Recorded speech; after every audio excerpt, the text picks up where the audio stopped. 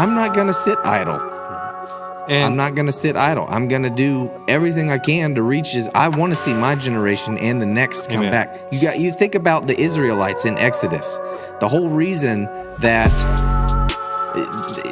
God had to wait for an entire generation to die off because they were the ones that were the problem.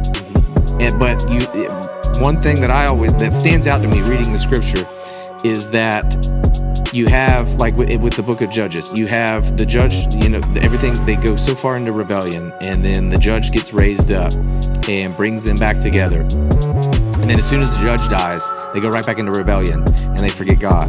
And it just seems like that's the problem. If you have a generation that's not going to raise your kids with biblical values, and you're not going to tell your kids about Jesus, and not that it's, like shoving it down their throat or anything, because there's some people that won't say anything because they want their children to make their own choice.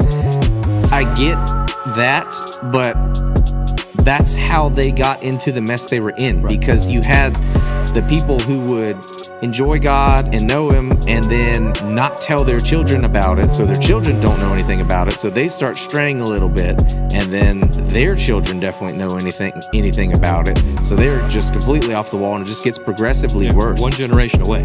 And that's the thing I don't understand. And it's like, what are you doing if you're not trying to reach people? What are you doing?